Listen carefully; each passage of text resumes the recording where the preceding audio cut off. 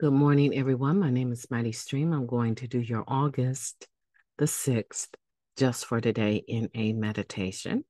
How are you doing this morning? I'm doing good. I'm just waking up.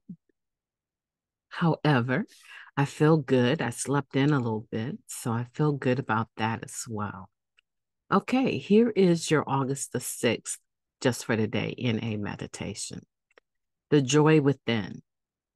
Since the beginning of our recovery, we have found that joy doesn't come from material things, but from within ourselves. That comes from the basic text, page 107.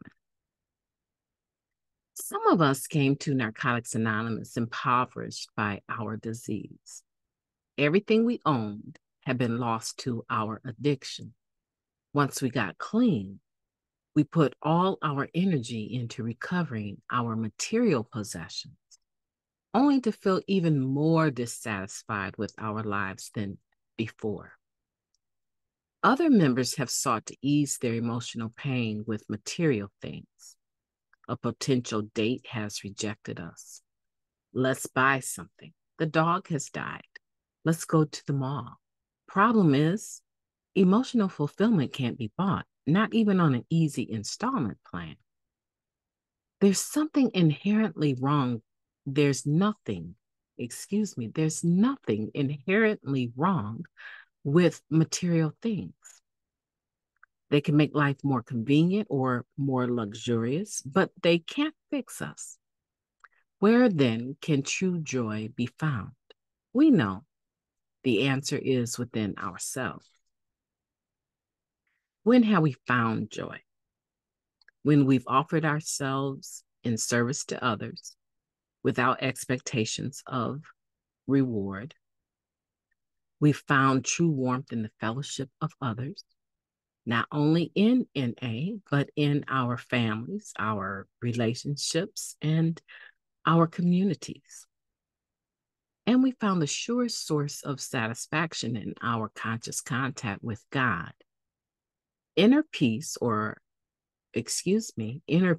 sure sense of direction and emotional security do not come from material things, but from within. Just for today, true joy can't be bought. I will seek my joy in service, in fellowship, in my higher power. I will seek within. Well, I made it through it. A little tongue-tied there, but I made it through it.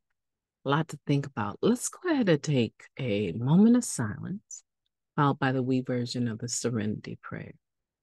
Moment of silence now, please.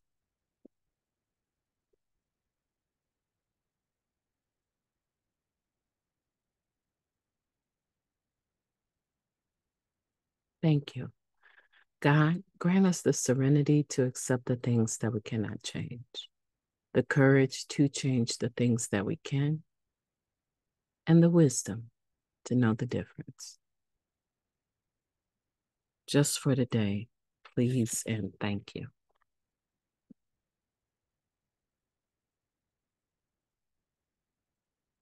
The joy within. I like this because so many of us were absent of joy when we got here. And now there's some people that will tell you that they had joy when they got here. They were not suffering financially. They had all of the things that a man or woman could want, but they didn't have joy within. They didn't have peace within. The disease of addiction that they carried as a secret within them, trying to protect their families, even though on the outside, everything seemed normal. There are people that have that experience, and they can still relate to this meditation. The only difference is that some people were impoverished financially, spiritually, mentally, but they can relate to the other areas of impoverishment. And so where do you find your joy? chasing after joy can often be like chasing after a drug, right? Because the using, it changed our mindset. It changed our thoughts about what we were going through. I don't know, it didn't change the situation. It just changed the way we were thinking. We became more or less in a mode of pursuit of joy. I don't want to think about this. I need something to cause me to not worry and to be anxious, to maybe even be, you know, happy and energetic. I need something to lift me a little bit. Or if you're super anxious, I need something to bring me down a little bit. We were looking for that plateau of joy, you know, that seemed to be unattainable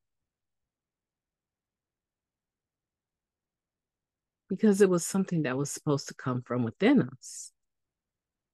Our spirits were supposed to carry it. It's a spiritual principle.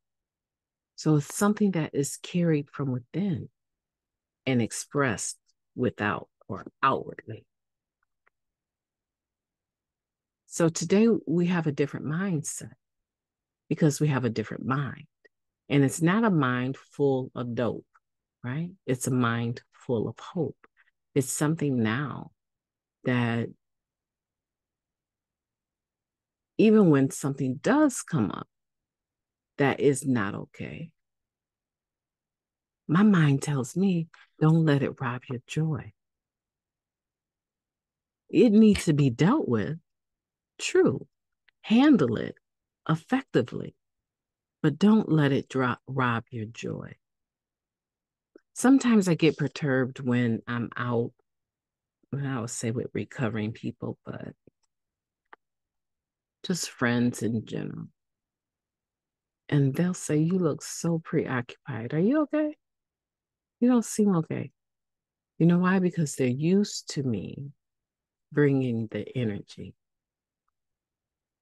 And I never say, what makes you ask that? Because if you can see it on my face enough to ask, then it's there, right?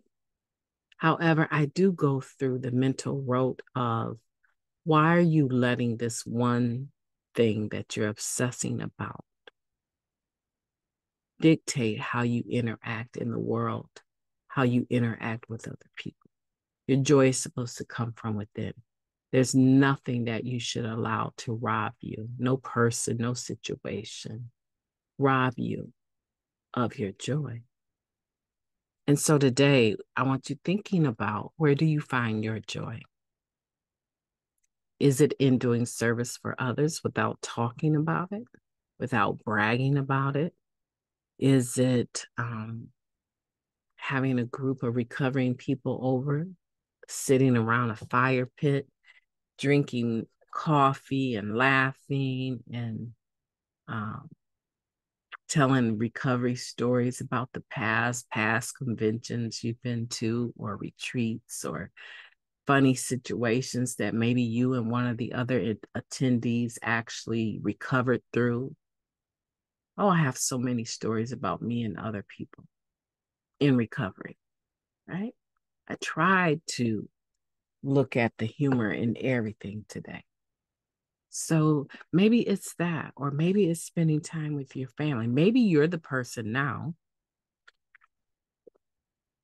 that when the family is talking about getting together and doing things, they want to come to where you are.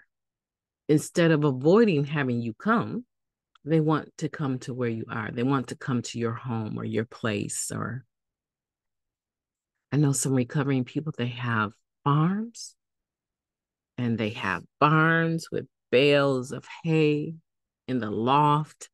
They have a canning, where they can can the things that they glean off of their from their harvest, right? They reap from their harvest. They have a canning space, and it's just really beautiful. So maybe that's you. People want to hang out where you are now, your relationships or in your communities. We are such different people than we used to be. And that inner peace, a sure sense of direction and emotional security, right? It doesn't come from material things, but it comes from within us, and it comes from a relationship with a God of our own understanding. So today, we understand that true joy can't be bought. I want you to go out and seek joy through service, through fellowship, and in your God. I want you to seek joy from within yourself. And if it's not there, I want for you to figure out why and do the work you need to do to get it there. My name is Mighty Stream. I've enjoyed talking to you today. I hope that you will have a beautiful day on purpose. I intend to talk to you tomorrow.